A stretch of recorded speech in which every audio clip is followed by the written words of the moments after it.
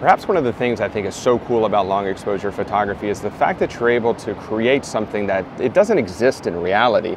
You'll never be able to see the effect that long exposures has on, say, moving water or moving clouds in the sky with your naked eye. And you don't have to rely on any kind of post-processing wizardry to create this effect. It's all done in camera, which I think is just super, super cool. Now, a common misconception is that you have to have a bunch of additional gear for long exposure photography, and it's simply just not the case. More than likely, you have the majority of the items you need to get started.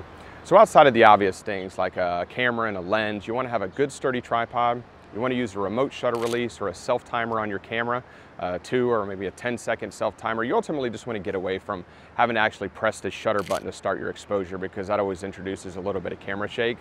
And then you want to have a set of filters. Now, I've been using NiSi's V4 filter system for probably over 2 years now. And not only did NiSi send me over their new V6 filter system to test out, they also decided to sponsor this week's video. So a big thanks to NiSi. Your support for the channel is greatly appreciated. Now, there's really 3 main categories or 3 types of filters out there. You have your circular polarizers, which is great at increasing the vibrancy of certain colors in your scene. It's great at removing harsh reflections, and it's good at cutting through haze in an atmosphere. Then you have your solid ND or solid neutral density filters, which is great for long exposure photography. Now, these are kind of like sunglasses for your camera. They come in generally like 3-stop ND filters or 10-stop ND filters. And when you use one, let's say you're using a 10-stop ND filter, that's going to stop 10 stops of light from entering your camera.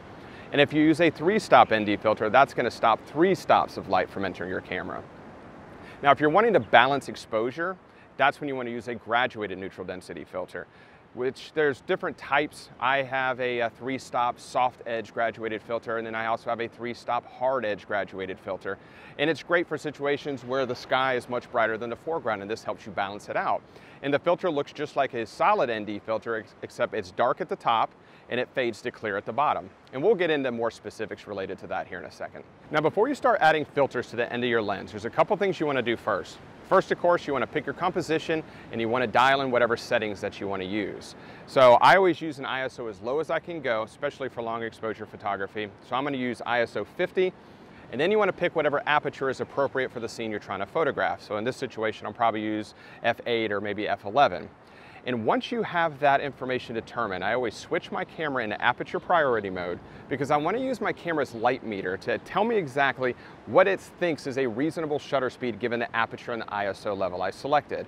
So let's say that if my camera is saying, Mark, if you're going to use f11 and ISO 50, given the amount of light that you have right now, your shutter speed will be 1/1000th of a second. And once I know that information, NiSi's got a pretty handy app. It's like a shutter speed calculator that'll help you determine what the shutter speed should be given whatever filter you want to use.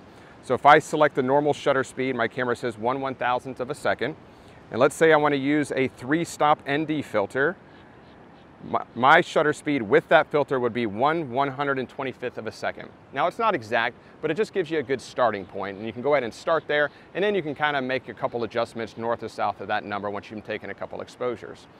Now, once you have all of that information ready to go and dialed in, you then want to go ahead and lock your focus, because as soon as you drop a filter in, you're going to have a very difficult time getting your camera to focus on anything.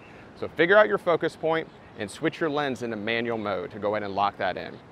Once that's locked in, you can switch your camera into manual mode as well, because you want to be able to have control of your ISO, your aperture, and your shutter speed. And now you can go ahead and dial in that specific shutter speed based off of the filter that you're going to use. Now, most filter systems will come with adapter rings to fit specific thread sizes of lenses. I'm using my Sony 16-35 G Master lens, which has an 82mm thread size. So I'm going to be using NiSi's 82mm adapter ring, and you just basically just screw it right on. And this is what the actual filter holder will attach to.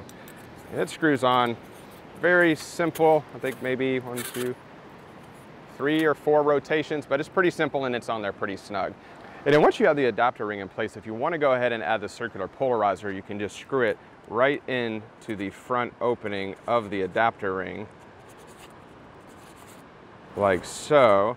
And then to actually rotate it, there's these little wheels on the front right here to adjust the amount of polarization that you want to apply to your image, just based off of the amount of light that you happen to be working with. And this is the filter holder that NiSi uses. It holds 3 specific square filters in the front, but it's real simple to use. You basically just pull this little pin back to lock it in, and you just slide it right on and it locks.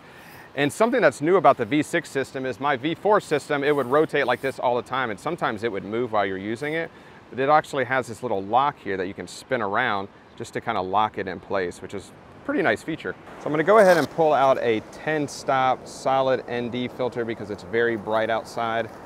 And this is what the filter looks like. It's got a nice kind of foam gaskets on the back side, just to create a nice solid seal against the actual filter holder itself, because the last thing you want is any kind of light leakage to get in between the filter holder and the actual ND itself.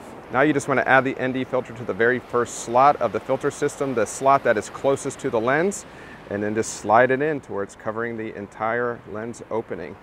And now that we have all of our filters in place, now we can start to experiment with different shutter speeds. So maybe increasing it a little bit above our base shutter speed, or maybe decrease it some, just until we get the desired effect that we're actually looking for. So if we wanted to try and balance the exposure of this very bright scene, we would use a graduated neutral density filter. This is the 3-stop soft graduated neutral density filter, and at the very top here is where there's 3 stops of light, and then at the very bottom it's completely clear. And in the graduation zone between the two is very gradual. I also have a hard edge graduated filter where the actual graduation zone is much more abrupt. But these slide into the filter system just like any other filter does, just like the solid NDs. You just slide it right down into the front, and then you line it up with the horizon as close as you can.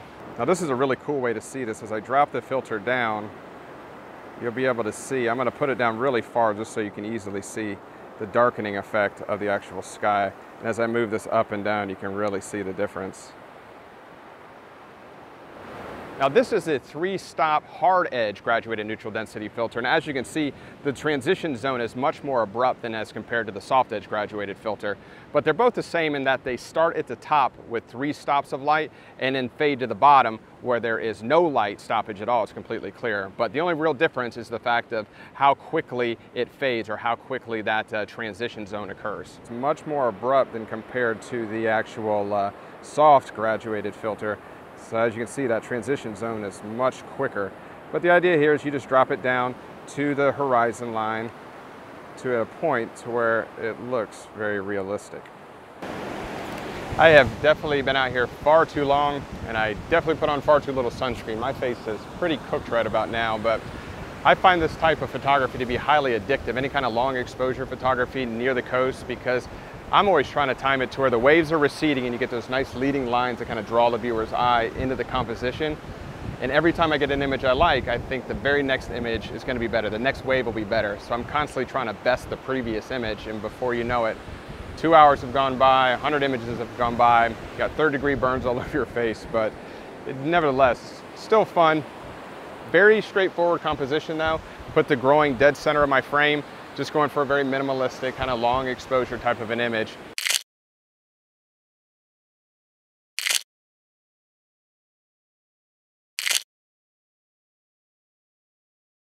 I wish there was definitely some clouds in the sky right now, and unfortunately high tide occurred right at midday, so definitely aren't going to get any color.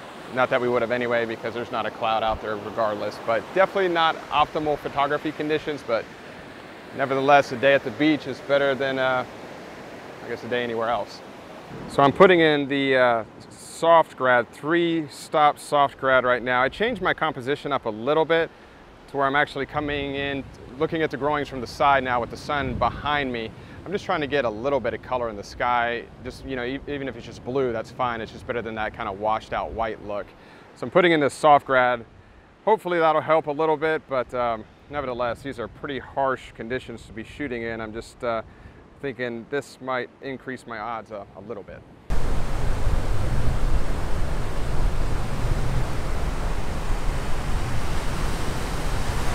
So I took off the soft edge grad and I'm putting on this hard edge grad because we're at the beach and this is the perfect scenario for it. You know, there's no trees, there's no mountains breaking the horizon line, so a nice hard edge defined graduation is perfect for that scenario. So I'm hoping this will kind of darken down that sky just a little bit, just to try and get a little bit of color, a little bit of mood in the image.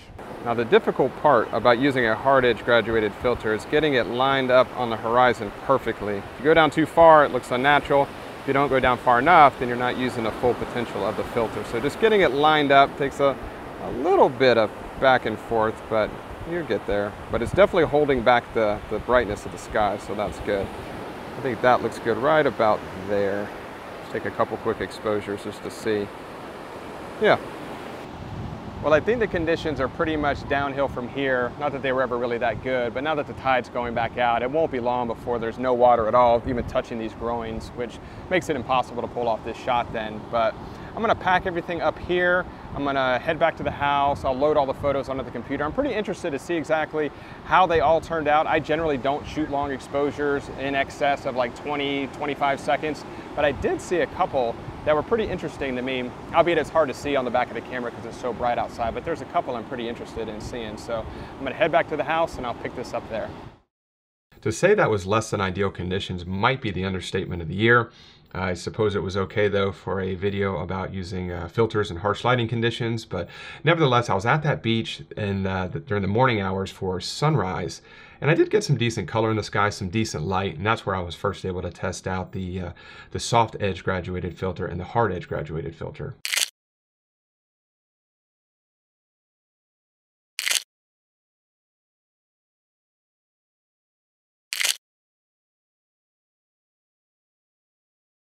And I also have some fully edited photos from the images taken with the solid neutral density filters, the 3-stop, the 6-stop, and the 10-stop.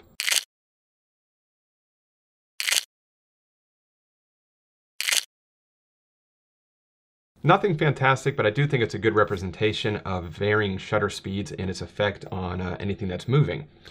Now, some things that I noticed between the V6 filter system versus the V5 filter system. Of course, the V6 system has that nice locking mechanism right here, which I know I mentioned in the video. That is a very nice feature. The filters are much easier to slide in and out. That was one of my biggest struggles with the V5 system, is I found the filters to be a little bit tough to kind of slide in place. But with the V6 system, they really just go in like butter, and the filter system holds them in tight. I was never concerned about the filters ever falling out or anything like that, so that's definitely good. And then I didn't notice this at first, but the V6 system, the side of the filter holder is on an angle right here, where the V5 system, it's not. It's kind of straight across up here and much longer. In the V6 system, it's much easier to grab the filters, to take them out or to adjust them, especially when you have multiple filters in place here. So just that subtle change in the design, just angling them down right here, definitely made it a lot easier to maneuver the filters around. So that was definitely a very nice touch. Now, when it comes to filters, something that you always want to look out for is a color cast. And it's something that originally drew me to NiSi a couple years ago, as I always heard people talk about that they were the most color neutral filters on the market. And what I mean by color cast or color neutral is a lot of filters out there, when you use them, it'll add kind of like a cool color cast to your images. It'll introduce subtle blue tones or subtle magenta tones to your photo, or maybe warm tones to your image. And it's very subtle, and a lot of times it's hard to see this unless you compare kind of a with the filter versus a without the filter. That's when you can kind of see subtle color casts. And color casts are rather difficult to fix in post-processing. So, but that's what I love about the NiSi filters, is there's really no color cast. It's very color neutral, and that's a very good thing. It'll save you a lot of time in post-processing trying to correct that. Now, as far as the giveaway goes, well, this is it. It's the entire V6 filter system. Well, it's not this one. It'll be a brand new one. You don't want this one. It's covered in sea salt and sand and muck.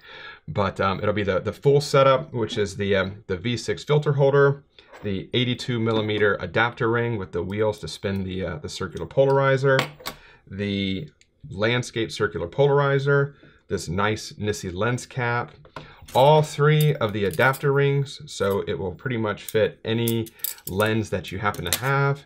This very nice NiSi filter pouch that holds this entire kit, and here is the box that it all comes in. So if you are interested in this, in order to enter the giveaway, just of course subscribe to the channel, like the video, and leave me a comment. And it doesn't have to be a comment of why you want the filter system or anything about filters. Just leave me a comment that has anything to do with you and photography, just to start a conversation. Anything about, how you got into photography, how long have you been in photography, what do you like to shoot, what gear do you use, anything. And then in 2 weeks, I'll pick a comment from the comments below and go ahead and send this entire V6 filter system kit out to you. So I hope you enjoyed this week's video. We're able to get some kind of helpful information that you can apply to your long exposure photography moving forward. As always, if you have any questions, please leave those in the comment section below, and I guarantee I will get back in touch with you. And if you enjoyed this week's video, if you could give it that thumbs up and subscribe to the channel if you are not subscribed already. And as always, I really do appreciate you watching this week's video. And I'll see you next week.